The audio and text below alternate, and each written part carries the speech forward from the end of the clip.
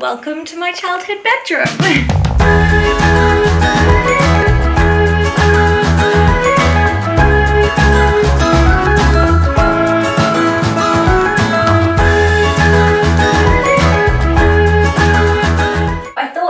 Fun to make today's video a tour of my childhood bedroom. Seeing as lockdown has lifted slightly in the UK, you are now able to couple up with another household. So we've chosen to double up with my family and they're not too far from where we live, so we've come back here and this is my childhood bedroom, and I thought I would give you a tour because it's a bit of a time capsule. There's quite a lot in here. And I just thought it'd be a really fun video to share with you. I think it's quite rare now that people my age still have their childhood bedroom, because I know parents kind of get older and decide to move house and things like that. So, ooh, there's a local ghost.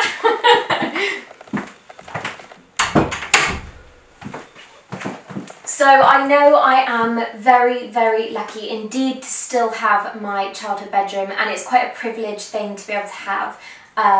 So yeah, I think I'll start with the wall behind me. Now, it's not always been like this. If you can see the colour on this wall here, all four walls in this room actually used to be this duck egg purple, I think it was called. And the room didn't always look this glamorous and this lovely. When I first moved into the room, this is actually an extension on our house. And to give a little bit of a backstory on the house, it's a bungalow. There are 6 bedrooms in the house, but when we moved in, there were 3.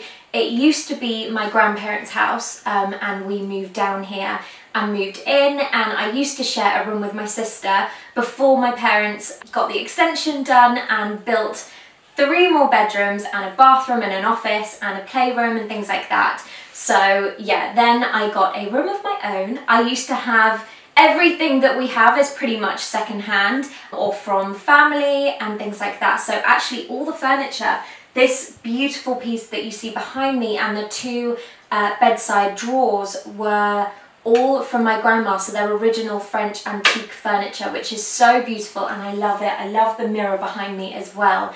But yeah, all the furniture that I had in my room was all secondhand, and I used to have a single bed, and the bed actually used to be, I think for a time it was along this wall, and then for a long time I had it along here, literally pushed against the wall. So the bed used to actually be against this wall here, and I've got a few photos now that I can insert, but I had friends ended up coming over. My parents were very generous and just said we could basically, our room was our space. So I had writing all over this wall, and you can see here there's a few patches where they've tried to cover it up because the writing was literally in like marker and things like that, and it was just really nice messages from friends and cute little pictures and things like that.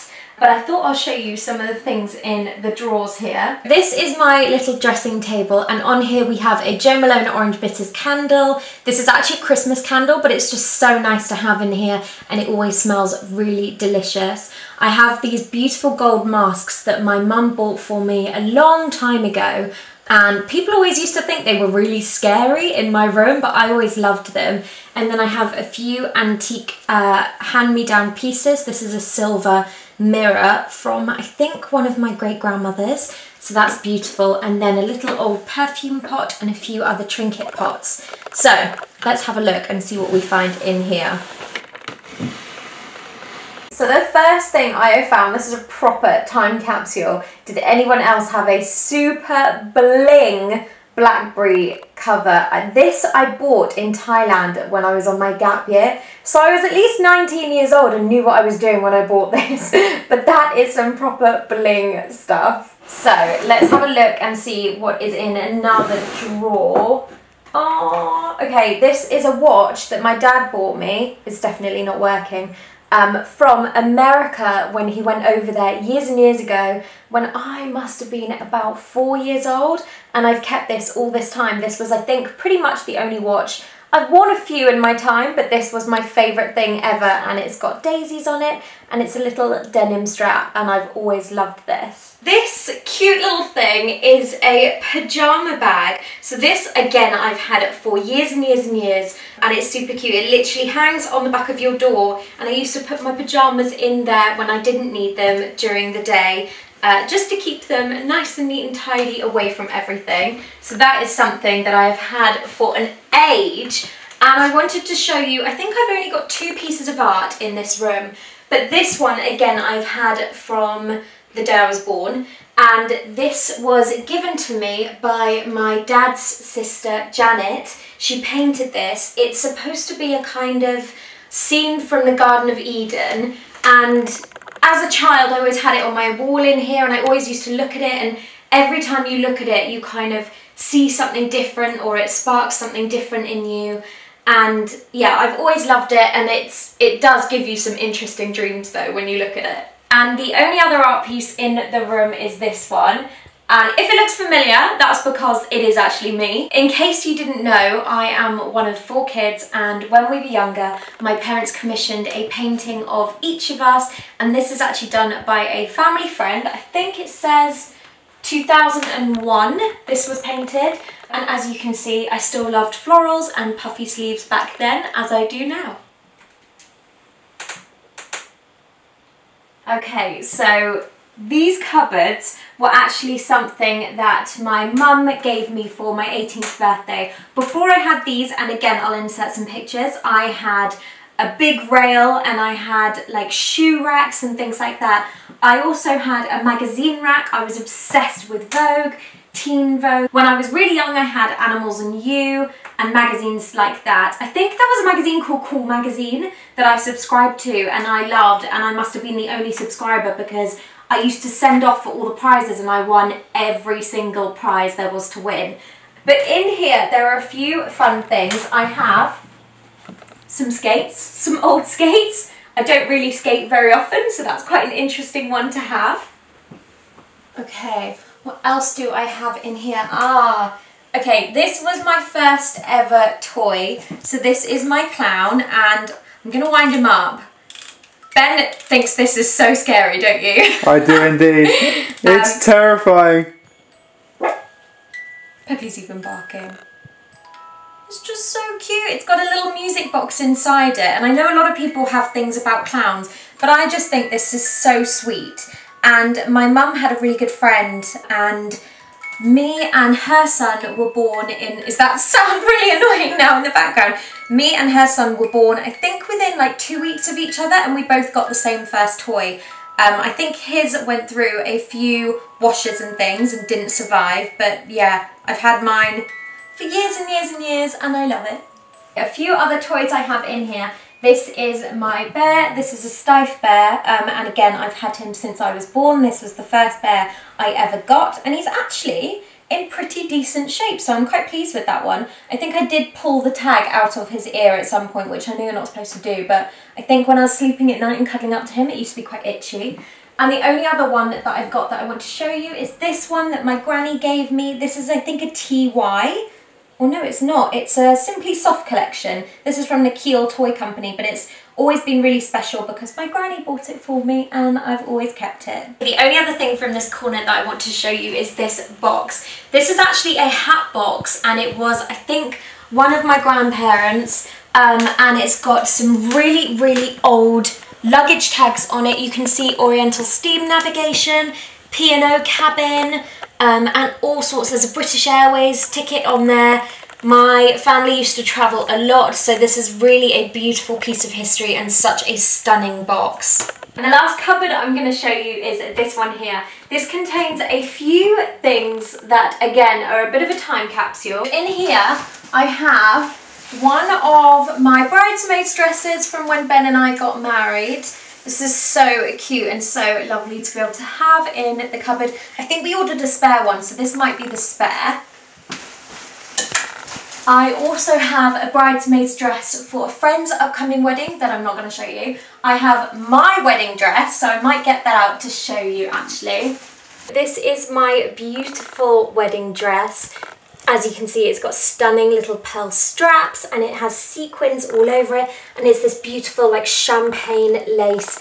It was stunning. I love it. I've not worn it since the wedding. I've also got my veil in here, which again you can see has tiny little sequins embroidered on. It's so pretty, and this dress was gorgeous. I absolutely love it. What else have we got? Maybe this one. So this was the dress I wore to my prize giving, my school prize giving, and I love the fact that it's like gold underneath and black on top, so you can really change it up from date to night or from prize giving to clubbing.